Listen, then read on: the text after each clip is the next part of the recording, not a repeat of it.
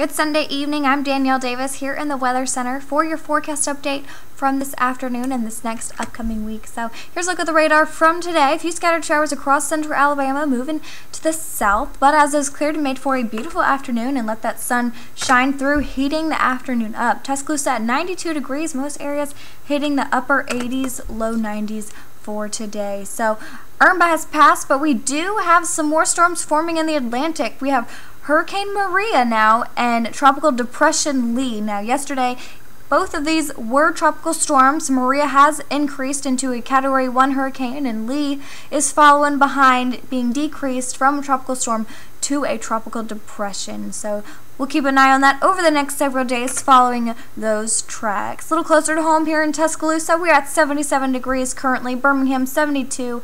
Most areas staying in the 70s right now. Tuscaloosa right now, looking over the University of Alabama campus, we have mostly clear skies this evening with a calm wind. High for the afternoon, again 70 with the lows back.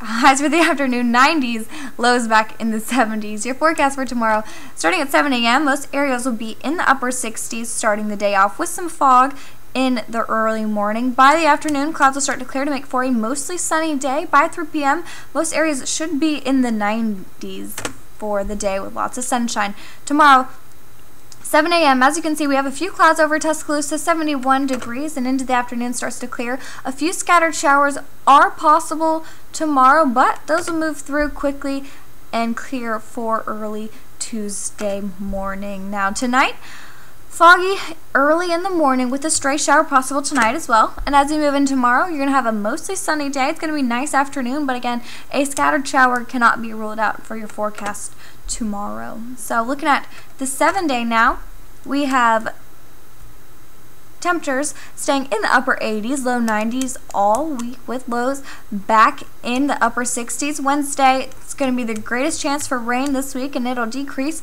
as you move into your weekend.